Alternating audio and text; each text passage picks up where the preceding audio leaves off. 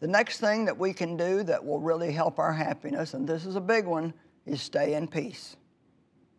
I grew up in a house of turmoil, arguing and anger, and I didn't even really know what peace was until I married Dave, and he was such a peaceful man. And I think I went through all kinds of stages. I resented it for a while because he had something that I didn't have. But he stayed so steady in having peace that eventually I got hungry for the peace that I saw him have. And you know, if you want peace enough, you can have peace, but you may have to do some changing yourself instead of always expecting God to change your circumstances. Let me read you a scripture. John 14:27. Jesus said, "Peace I leave with you, my peace I give you. I don't give to you as the world gives. Do not let your hearts be troubled, and do not let them be afraid." And you know what the Amplified Bible says? Stop allowing yourselves to be upset and disturbed. Stop allowing yourselves to be fearful and intimidated. I love that. Jesus said, look, I'm leaving you my peace. It's a gift to you. Here it is. We don't even have to pray for peace because we have peace in us. Jesus is the Prince of Peace, and He lives in us. So peace is in us.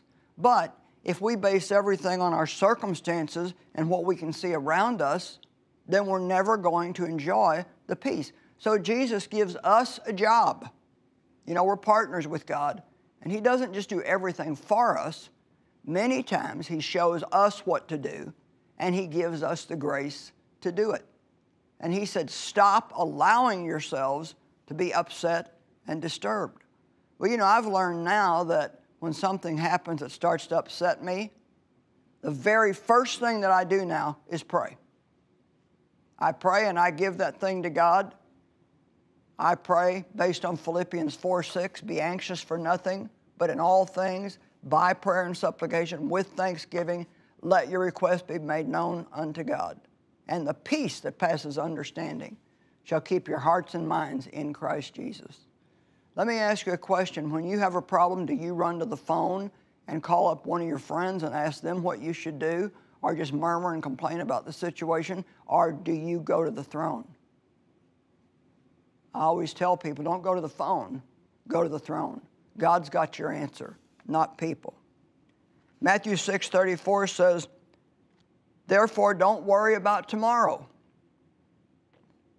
because tomorrow will worry about itself.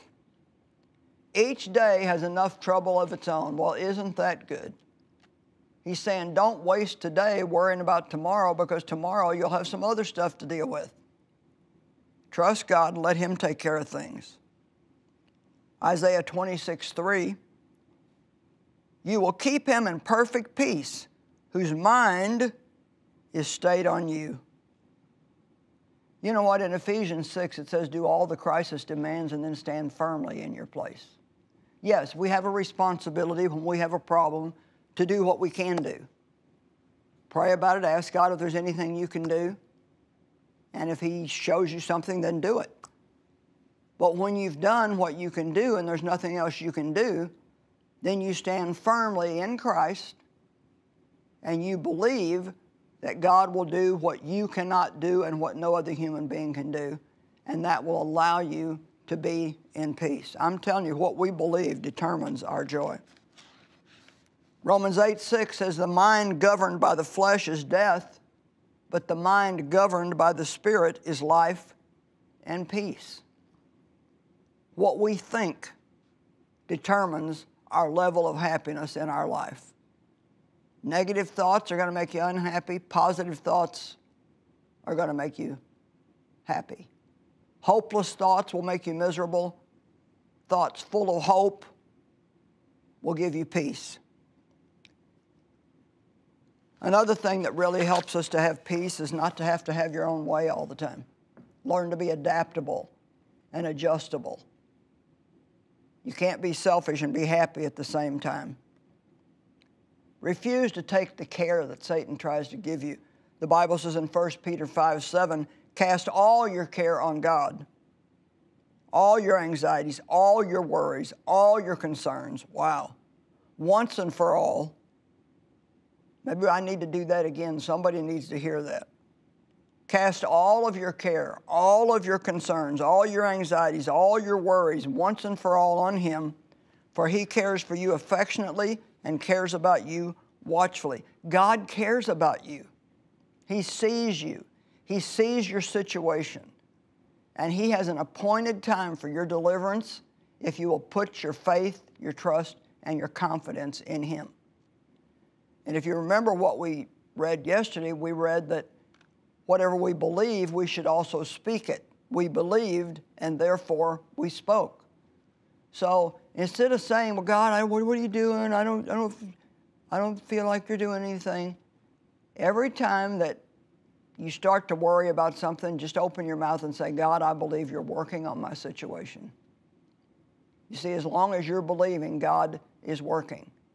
You just try some of these things that I'm telling you, and I can promise you that your happiness will increase. I believe the main thing that allows us to really trust God with our problems is experience.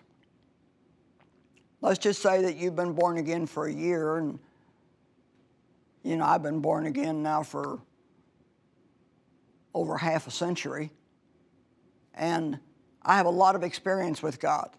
I've been through the trying to take care of myself and trying to make things happen myself, and I've been through the years of misery that it caused. And so I know now the only way to have peace is to trust God.